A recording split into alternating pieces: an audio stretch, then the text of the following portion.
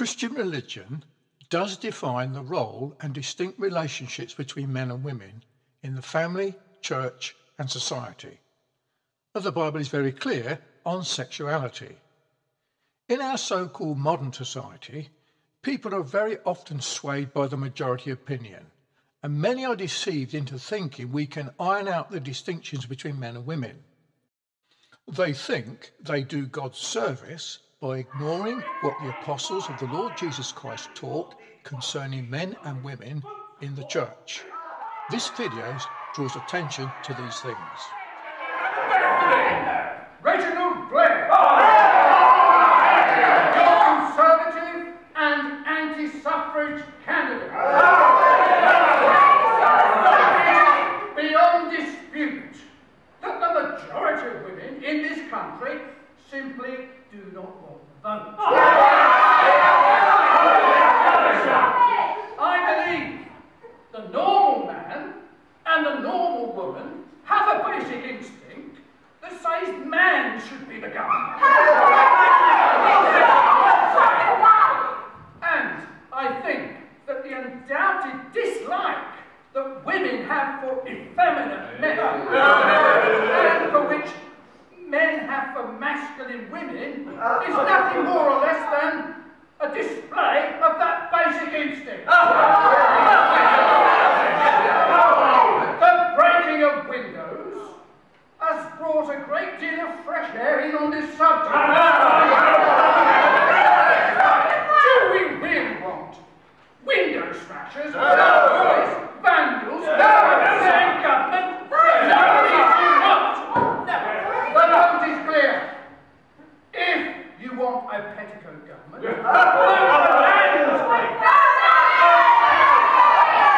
but if you want a strong, masculine, sane government, vote for me, Reginald Blair, your conservative, anti-suffrage candidate.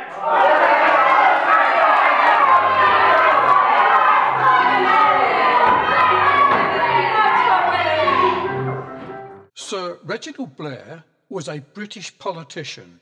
He became a Conservative MP in 1912, based on his anti-suffrage views. He was elected to Parliament in a by-election on the 26th of November 1912, which caused George Lansbury, the Labour MP, to resign from the House of Commons in order to highlight the issue of women's suffrage. Reginald Blair won the election by 751 votes. It is the contents of Reginald Blair's speech, the issue of which is recited in this play, is of interest.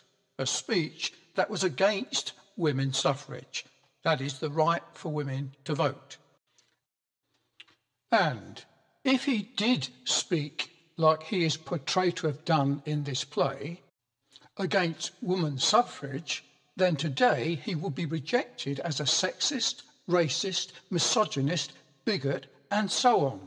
All the names one can think of, and yet his speech seemed to have reflected the opinions of the majority of men, and maybe women, at that time.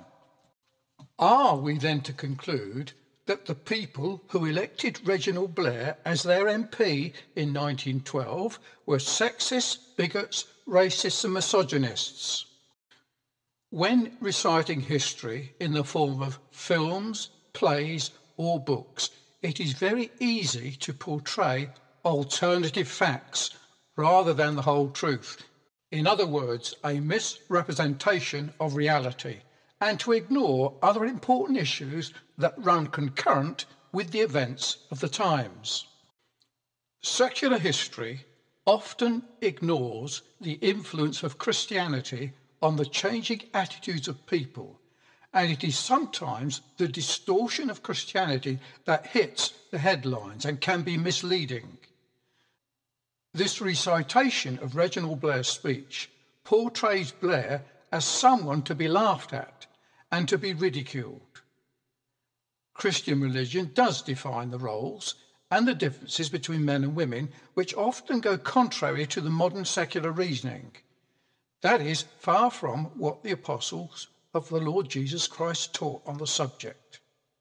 For those interested, I have treated this subject in depth in my book, Mary, Mary Quite Contrary, or Does the Lord Jesus Want Women to Rule as Elders in His Church? And I show the Christian teaching on the subject of both men and women and their roles in the Christian family, church and society.